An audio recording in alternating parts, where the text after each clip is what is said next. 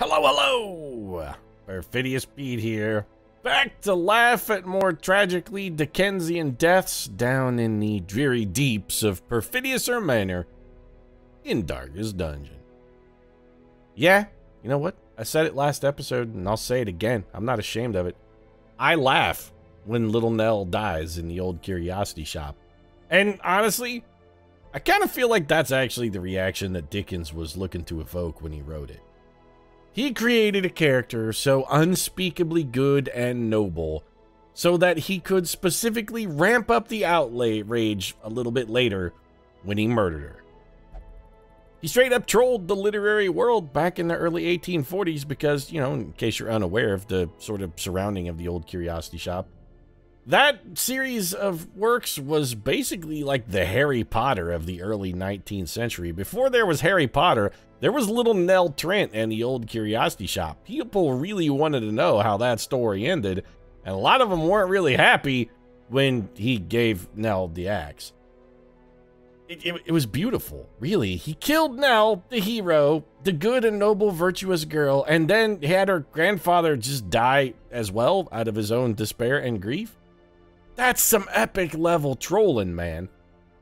It'd be like if at the end of the Hunger Games, instead of, you know, Katniss and Peeta wandering back to District 12 to raise a family, they just, you know, had Katniss be found guilty and sentenced to death at her trial there at the end, and then a heartbroken Peeta slowly wasted away because he refused to eat and just died of grief. Holy shit, though, now that I think about it, you know what? She should have totally done that. That would have been a way better ending to the Hunger Games. Damn, man, that Dickens... goddamn visionary. That guy knew his shit. Pete, what's this got to do with Darkest Dungeon? I don't know, nothing. We got Nell Trent on the team, and she's probably going to wind up dead, so it seemed appropriate, or at least a little so. What are we looking to do this mission? Mostly kill time. I'm ready to go on my dungeon run. I've got my chosen team. They're ready to rock. They just need a little chance to get some stress relief. So whatever we do this week, it really doesn't matter. We're just sort of looking to fill a little time. I don't hate the idea of taking Dawson, Bradshaw, Nell, and Elizabeth March down in the dungeon here. This is not a terrible team. Is there a medium dungeon you guys wouldn't hate? Gathering 3 Ancestors' relics. No. Fulminating Prophet can lick my dong. There is a short... You know what? We can go to the Warrens because it's not a champion level dungeon. I'm not going to go mess with the Swine King. That's just stupid. We already have a Bounty Hunter's helmet. What's this? A leper mask? I mean, it's not terrible. It's not great. It does give us a town event, but we really sort of don't care. You know what? We're just killing time. Let's do the short mission.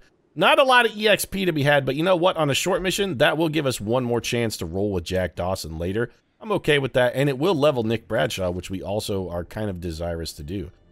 So let's get our party in order here. We're going to do Bradshaw in the number 1 slot. Nell backing things up.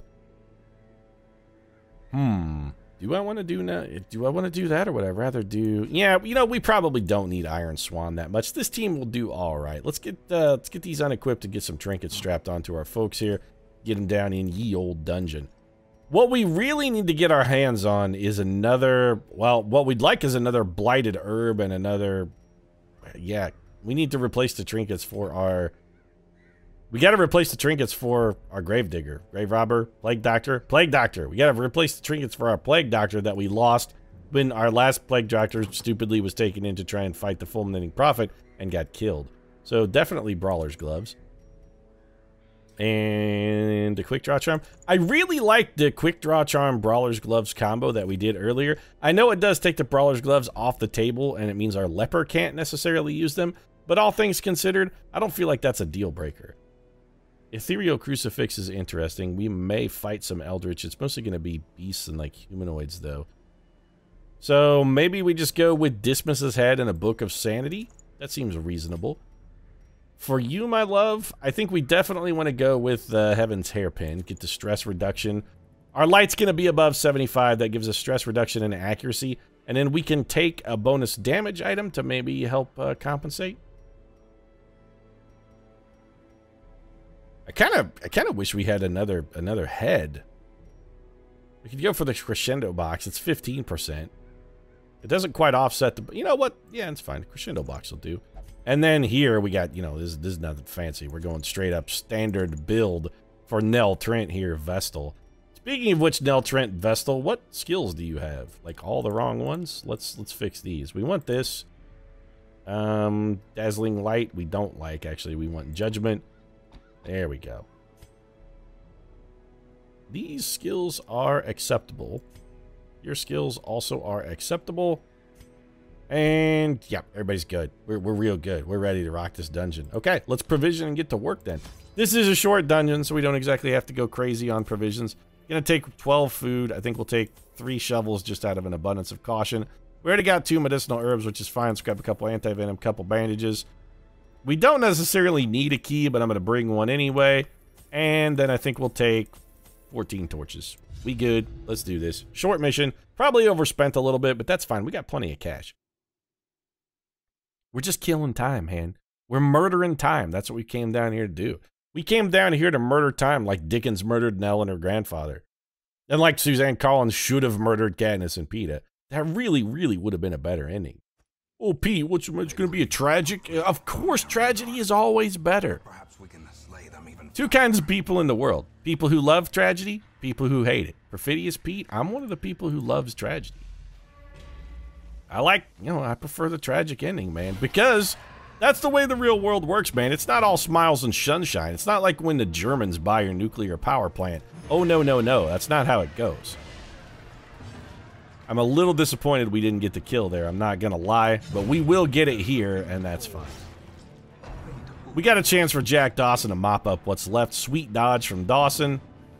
Okay, we'll go ahead and hit you with this. This guarantees that if we win a speed roll here, we kill the Bone Rabble before he gets to go. Yeah, he's doomed. And our boy here, the cultist, you know, he ain't looking so hot. In fact, he's dead now too. All right, top notch.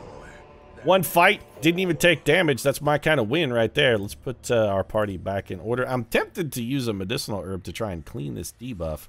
Maybe a little early for that though. Get this shovel out of the road. These tunnels predate even the earliest settlers. How we doing on light? We got to be above 75 because remember we have a couple trinkets that key off of that. Also, it's just generalized smart behavior. Down scrolls. Okay, who has the worst negative quirk? We got to burn the scrolls. Torn Rotator Cuff does kind of suck. Necromania is not that bad. Flagellant is not bad at all. Fragile sucks. Kleptomaniac is shitty. Lagophobia is also bad.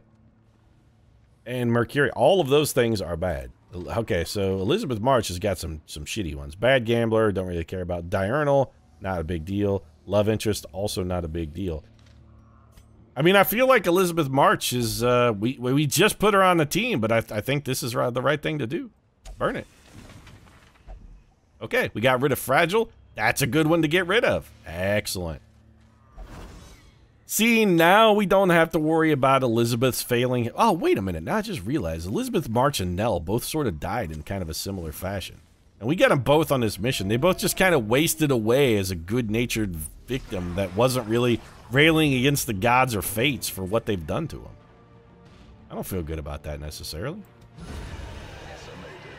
Feel pretty good about that critical, though. That was nice. Good shot. Here comes the Eldritch Pull.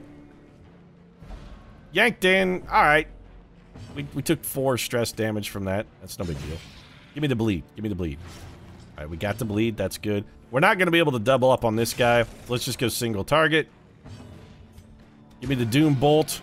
Didn't quite get it home. Comes a Tentacle Devour. This is just some small damage and it will mark us. Not the end of the world. Stressful Incantation. Alright, you know what? Maybe we'll just do some stress relief. We've got plenty of damage to take this guy out. First things first, though. Thank you, Elizabeth. And then, I guess we'll go ahead and solo. Might as well move ourselves back to the front. You are going to just go ahead and go for the Withstand. Get rid of some of that stress you've just picked up, Jack Dawson. You got to withstand those cold waters, bro. It's going to keep you alive in the North Atlantic long enough for that door to float you to safety.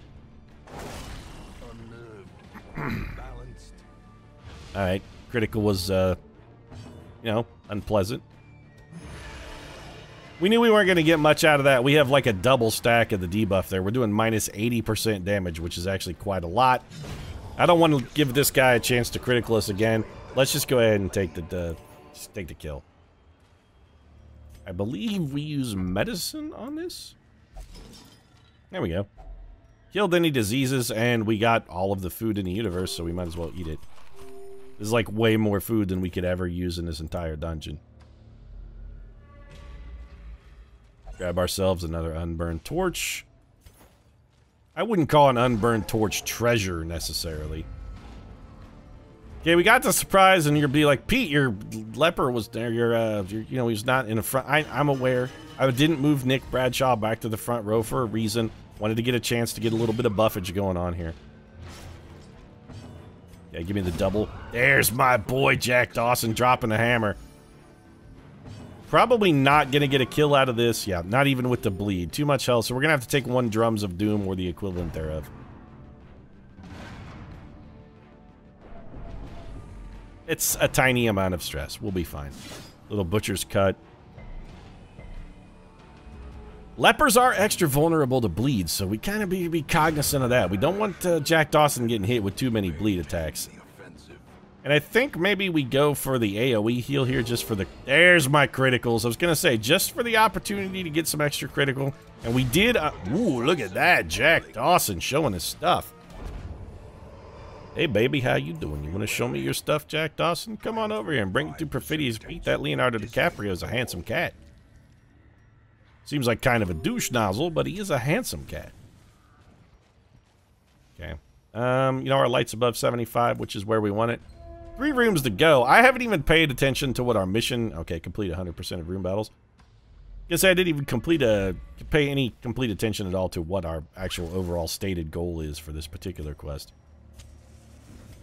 100% of room battles means we're probably going to every room, because my guess is we're going to find that final battle in the final room. You know, the Trapmaker's art isn't really that curious. Pete, once again, you didn't restore your party order. I'm aware. Wanted to get rid of that debuff. We'll put them in order back after this party. Plus, we're going to, looks like, from the looks of things, you're going to need that stress relief. We just took quite a bit. So kill these maggots. Yeah, both of them are dead, but without getting a chance to do anything. I like that. And now start to bleed. Ghouls bleed pretty good. Okay, 3 damage there.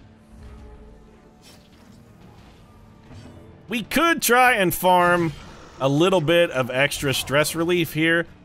I really don't feel like that's a good benefit for us against the ghoul. They have so many stress attacks. I don't want to run the risk of taking an extra turn for a little bit of stress relief and ending up taking way more stress than I can possibly heal.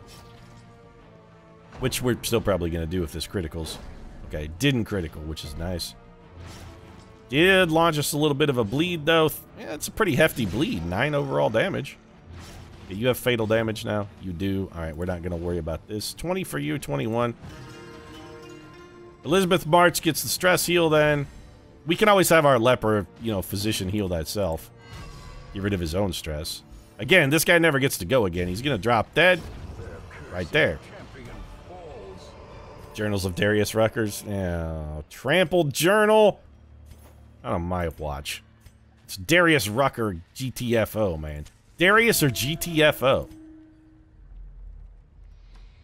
Okay, got at least 1 more room to go through. We will... Man, we have walked into every trap in this dungeon. Can none of you scout at all? You know, we had holy water there. We could have cleansed that pile of bones, Jack. I'm just... You know what, Jack? I'm not mad. I'm just disappointed. That's all I'm going to say. We might as well eat this food because it's otherwise just going to go to waste. And we did pay good money for the medicinal herbs that allowed us to sort of harvest that food. Once again, Pete, you have not put your party back in. It's a spider and 2 maggots. Are we really that worried about a spider and 2 maggots? I think the answer is no. Was thinking about going for the AoE damage. I'd really rather just get the kill on the spider, which we did. Yes, we did. Nick Bradshaw with a sweet dodge. Can he do it twice? He can! Goose, how come he didn't dodge the canopy of that F-18 quite so effectively? Somebody out there right now will be like, Pete, your voice sounds really kind of fucked up. I think I'm getting a cold, and I gotta say, my throat's getting like real scratchy here. It felt fine at the start of the episode, but the longer I talk and the more stress I put on it here, it's really starting to kind of feel itchy and burny. It's like I got gonorrhea of the throat suddenly. Suddenly, Pete, you've had that forever. Yeah. Real funny. Real funny. Okay, nice dodge there. Dawson got a rack of blades. We have bandages, may as well check them out. Okay. Totally worth it. Totally worth it. Fat stack of gold, more than paid for what it cost us. That one definitely covered the price of entry. We'll max our torchlight. Last fight is in this room, so we're going to put our party back in order. And we're going to take the insta-gib here from Nick Bradshaw with his quick draw charm. Or we're going to get surprised and get completely fucked out of that whole deal. Okay. Well, you know what? Screw it. We're still going to get it. Solo. Got the debuff ×3. Big accuracy penalty helps our dodge quite a bit. Okay, Elizabeth March. Not exactly... that didn't work out so well. Here comes a Munch and Munch. Jack Dawson can dodge, though. Alright, well, let's get you one forward. This does give us a slight damage debuff, but I got a feeling like Dawson is going to mop those two up. Faux shizzle. And I think we'll drop a bomb on this man. And I just realized I've left Bradshaw with no target whatsoever. Yep, because this can't hit that row. Alright. Guess we'll just pointlessly murder that corpse then. And speaking of pointless corpse murder, we're going to probably continue in that route since Dawson's going to have nothing to hit either. Drums of debilitation. That's okay. We're going to take a little bit of... Actually, that's not even a stress attack. It's just a mark. Well, go ahead and die then. Corpse is out of the way. I mean, I suppose we could go for the heals here and try and get the critical for the stress relief. Didn't pan out, but that's a real no harm, no foul kind of situation. Give me the battle ballad for the bonus crit. And let's see if our girl here can finish off the last remaining man. Yep, he's dead. The bleed will get him, don't worry. Oh, actually, the bleed's not going to have a chance. Jack Dawson will get him, don't worry. Dawson picking up the slack. We have full looted the dungeon. There's nothing else in here? Nope, that's it. Adventure complete. We're done. Oh, son, we done. Quest rewards were fairly unimpressive, although we did, you know, for a small dungeon, haul out a reasonable supply of cash. Probably about as much as we'll spend on provisions for our next mission. But hey, Bradshaw got up to Resolve rank 4. Dawson stayed at 4, which is actually more important. Fear of Eldritch is real bad, though. Ruined Scrounger replaced Armor's Tinker. That's a... Okay, so a double downgrade and Scurvy for Jack Dawson. Warren's Tactician is pointless. Fear of Beast is also bad, and the runs. So, all in all, we kind of got fucked there at the end. The dungeon really put us to us at the close. They finished strong. We don't want a dungeon that finishes strong. No better place for those in search. Either of you rank like 50? Nope. You're... Okay, well, the Antique Roadshow can just keep on traveling past my town. Padme's stress is gone. Sophia's stress is gone. Hoban? Perform meditation, found a new quirk. Oh, good. He got Meditator to replace Beast Slayer. What a delightful pickup that was. Matthew Crawley got rid of his spotted fever, at least. Okay. Well, you know what, Washburn? You weren't going in the dungeon anyway. And what disease do you have? Lethargy. Well, let's get rid of that. So basically, we got enough cash to pay for our quirk and disease removal. Because I am actually going to, for once, pay to get rid of this quirk on Jack Dawson. Fear of Eldritch just, no, that's too bad. It's gotta go. March, what disease did you get? You got the runs. We could cure that in dungeon, or, you know, nah, never mind. Just here. We'll pay the gold. It's fine. We're gonna have a tough time saying we even broke even on last mission. Rita Morgan, what disease have you got? You got a tapeworm.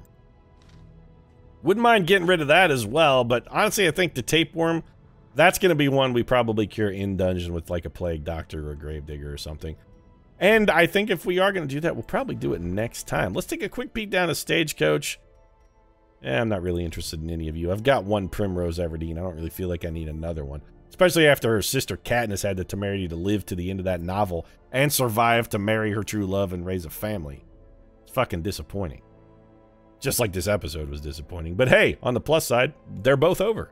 If you enjoyed this episode, feel free to drop a like down in the comment section. Support really does mean a lot. If you'd like to be disappointed again in a future date, although our Darkest Dungeon run is coming up, and if you enjoy a little schadenfreude, watching that should be entertaining.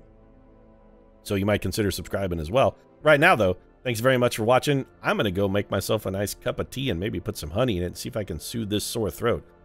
Thanks very much for watching. I'll see you again soon.